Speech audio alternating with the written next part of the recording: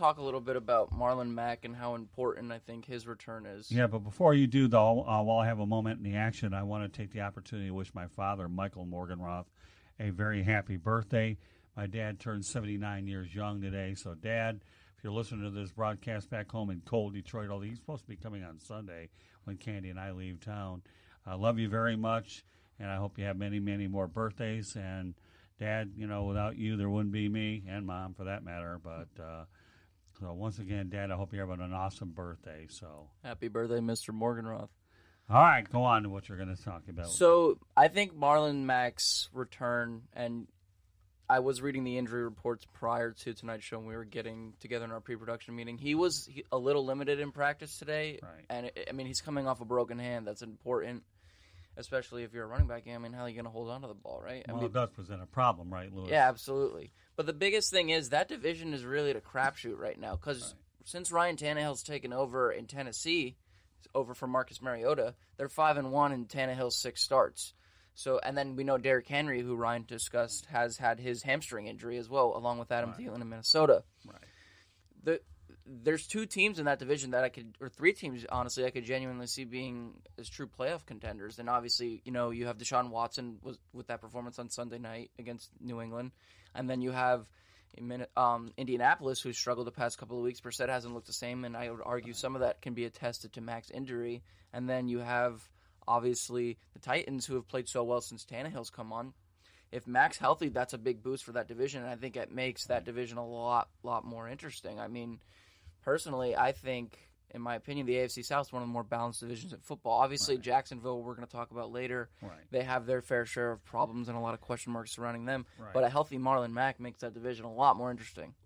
Yeah, that's true. All I can tell you is Ryan Tannehill was a victim of too many head coaches and offensive coordinators in Miami, number one.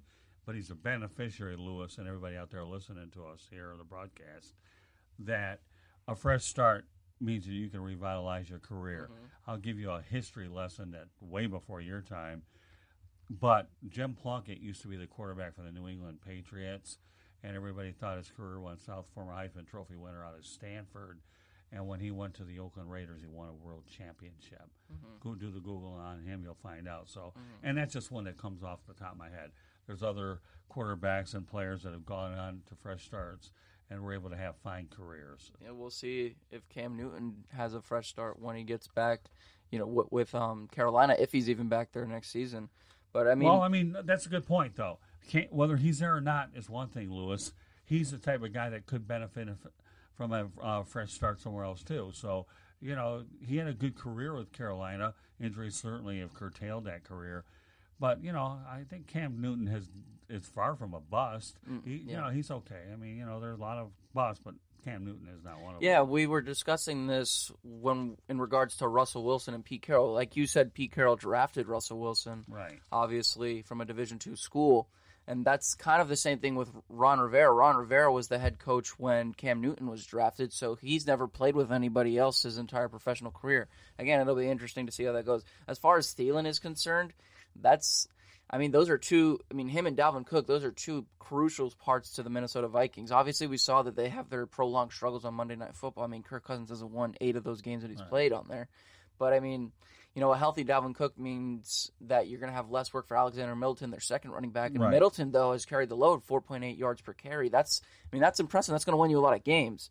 A healthy Thielen is important to them, too, because you don't want too much work for Stephon Diggs. Okay, well, for whatever it's worth, Ron Rivera got fired, and Cam Newton's let go. You never know. There could be a reunion somewhere along the lines. Just saying. Yeah. You never know. Nobody. There are a lot of moving parts here, and as we always talk about during the off season or whatever the case may be, you just never know what's going to happen at any given time. Just something to think It's about. never out of the question. We saw the Bears have had their problems. If Trubisky's not the guy next year and Matt Nagy's not there, could we see that as a possible reunion? Right now you said the word possibility. It's possible, Lewis. Yeah. There's possibility and reality, when you're talking about after the season where unless you win the Super Bowl or anywhere where you think you're close, you have to understand. I'll give you a stat you don't know, okay, and there aren't many you don't know, but this is one, that 60% of turnover. With that said, we have Damon Knight on the program, and Damon, welcome back to the Sports Exchange. How you doing? How's it going, Scoop? Yeah, thank you for having me. Thank you, Lewis. Thank you, everybody. Yep. You're Welcome, very Damon. Always good to have you. So I'll give you an opportunity to talk Frozen Pond, all right, Damon? Yes, yeah, unfortunately it's the Red Wings, and it's not looking so good. The Wings have the worst record in the NHL at 7-20-3. They're 0-8-2 in their last 10 games. They rank last in goals per and against with 2.27, and they've been outscored by their opponents 28-5. So, yeah, that pretty much tells what's going on in Detroit. And by looks of it, it looks like they're going to land the first overall pick if this keeps up. The guy's name is Alexis Lafreniere.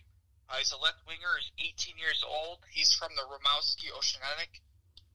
He won the Rookie of the Year in 2017, and then he won the gold medal in Canada for the juniors in 2018. So, yeah, he's got a lot of potential, and he even had 18 goals, 42 assists, and his plus-minus was 22 in 29 games. So, he's got a big upside.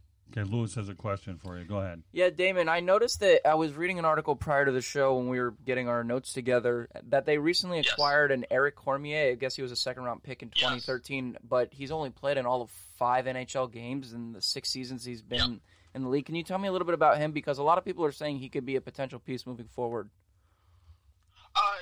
Yes. He's a very good goalie, solid.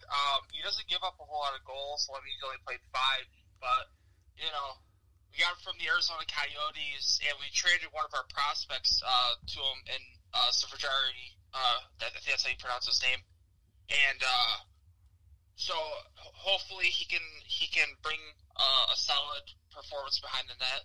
And with Howard getting older, we need somebody for the future, and so why not him? So yeah. Okay, well, good. That's a good question, Lewis. All right, go ahead, Damon, continue. What's going on with my Red Wings?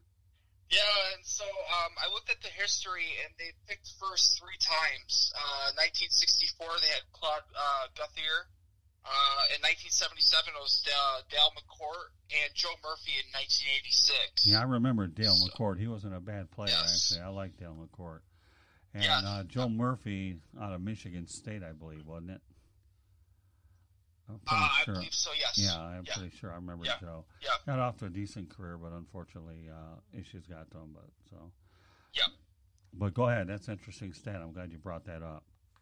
And so it's not surprising that they've picked first overall in the past. Given the dead wings and as of late now with the struggles, we picked 6th last year. We got the Maurice Sater. And the year before that was Philippe Sedina. I want this pick, to be honest with you. We need something to propel us for the future, and so we need to start in the draft. We got Yzerman here. He's going to pick his own guys, and so he's going to incorporate his vision. And so going forward, this is good for us. Well, Philippe Sedina, when he was drafted, kept saying, I'm going to score a lot of goals, and he definitely sold the heck out of Ken Holland thing, and I'm just wondering where those goals are, because I don't think anybody's seen many of them from Phillips. He said, I'm going to make everybody that passed on me regret it. Well, nobody's regretting anything right now. Yeah, and he's only 19 years old, and so a lot of those guys are, and you got to wait for him to develop, you know what I mean? They don't have the skill yet to play in the NHL at a elite level like a Crosby did or Ovechkin. Those guys are like once in a lifetime players, and so they just got to give them time to produce, and they will. I believe in the team. I've seen what they've done in the past, and they can definitely do it again. So All right, Lewis has a question for you. Go ahead, Lewis. All right, so Damon, it's no stretch of the vernacular to say that over the last couple of years, this is a team in transition. Obviously, a team not living up to the potential that they had established given their play in, the last couple of decades. But like I said, they sold the last 3 trade deadlines, but with no big-name guys that are going to be free agents at the end of the season. What do you think as a long-time – and you too, Scott, I want your input as well. As a long-time ardent Red Wings fans, what is it that they do at the deadline, given that they don't really have any names that are going to fetch much return for them?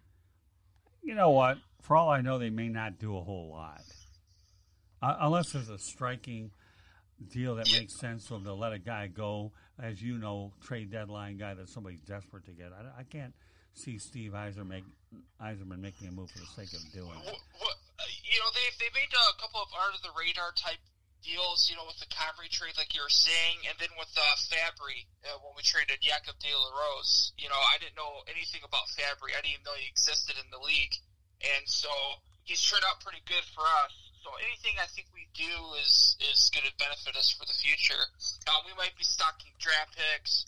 We still have Mike Green. He's still valuable in my eyes. We could get rid of him. Trevor Daly you really can't trade because, given his age and his overall games that he's played in the season without injury. Right. We really don't have much, and we don't want to give up our young prospects because we don't know what we have in them. We don't want to make a Marty LaPointe type mistake, by trading him away. And so it's just it's pick and choose. It's 50-50. Same with the draft. It's, hit and miss. So we'll see.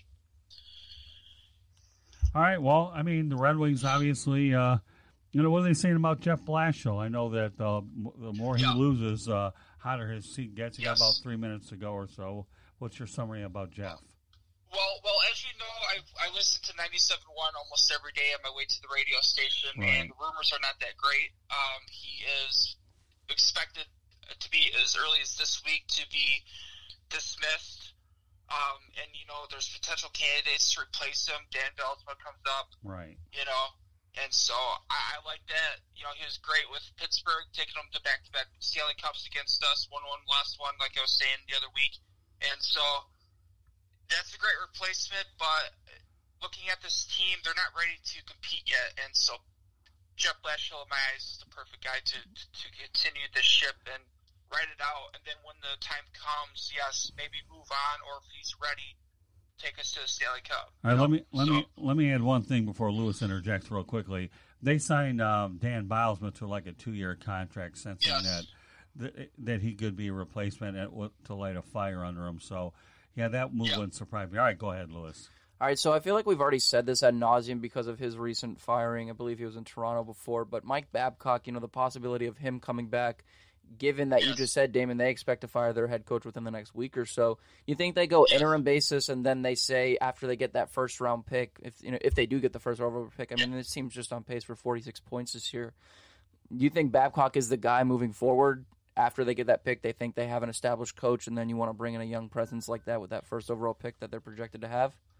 I don't know, because the recent stories that are coming out about him being a bad coach, about him ripping into players in an unusual way, I don't know if that's good for a young player coming in and for his confidence to grow. And so you don't want to destroy that confidence because it's all downhill after that. Yeah, good point, too. And he had a good young nucleus out in Toronto to work with and didn't win with it. But So that's a good point, though, Lewis. I'm glad both of you guys are talking about it. The stories recently do become a little nerve-wracking, especially when the word bullying comes into play. So, and you know what? I wouldn't write off Dan Bilesma because what you said, Damon, that the guy's won a Stanley Cup before, and he's from the Michigan area. I think he would be more than an interim hire. I have a feeling he's the type of guy that has a winning pedigree. I hate to see Jeff Blashill go, but the body of work doesn't support any reason to convince that he should stay. And Steve Yzerman has patience, but not that much, especially when you have more and more empty seats at LCA. So, you know, he might bring in a Tampa guy. You never know. Well, that's true, too. I'm not familiar with their coaching staff, but I'm pretty sure that would be the first place you'd look for a coach. If Bilesma isn't awarded the job full time. Yes, if he's not the successor, then definitely somebody from Tampa Bay or a trustee of, Steve Yzerman. If I were a bet man, though, I think that Dan Bilesma would get a fair chance to become the permanent head coach. That's just my feeling. He's well deserving. Yeah, or, absolutely. Mike Yeo. I've always liked Mike Yeo. A couple other names. You got Barry Trotz, but he's not going to leave. He's not going anywhere. Yeah. And so, Mike, a couple of names. I'm not so high on Mike Yeo. I prefer Dan Bilesma, and he's there. So, but we'll see. Yeah. No, so you're telling me that he could be gone as early as this week. It's that hot and heavy up there, huh? Yeah, but with sports, it's all speculation to cause drama on viewers. So, I don't think that's solid news, but I could see it. I wouldn't see why not. But yeah, if you want to make a change, now's the time to do it. Very good. All right. Well, with that said, well done.